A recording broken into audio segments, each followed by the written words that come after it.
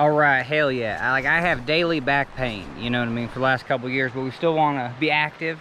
And so hell yeah. So here's the way, you know what I mean, for heavy stuff, especially heavy stuff. This is what I do. I just rake it right into here. We'll do 2. You know what I mean? Throw it in there. And then so let's say this was like heavy gravel. You know, that's where this system works best. We get it in there. It's super heavy. We can just lift it straight up. But guess what? This stuff's pretty light, but I still have back pain.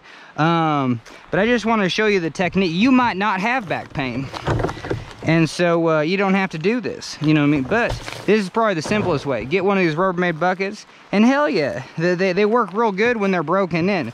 So then you just straddle like this. But even straddle like this, my back don't like that, and then I just shift it forward. But hell yeah, then you can just be one and done.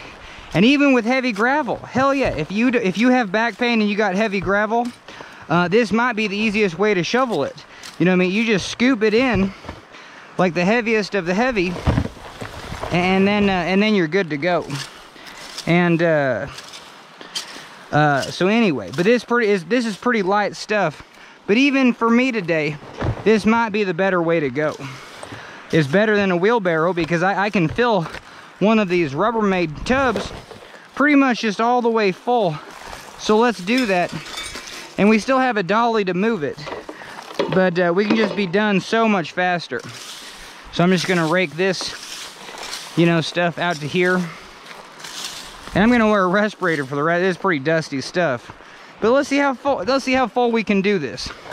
So we're gonna get it right there. And then that's the cool thing.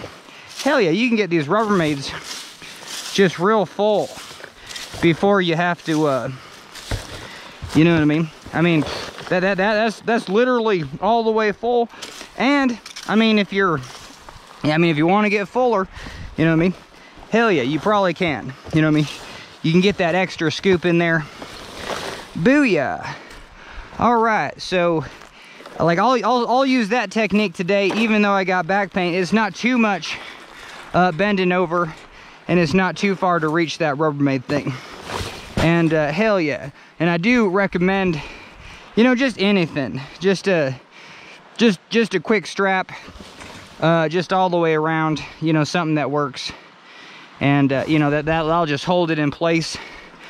All right, booyah. Now we can transport it to where we want to transport it. Okay, so thanks for joining my journey with trying to work with some back pain and finding some techniques that work for me. And that was under 3 minutes, and that's a video.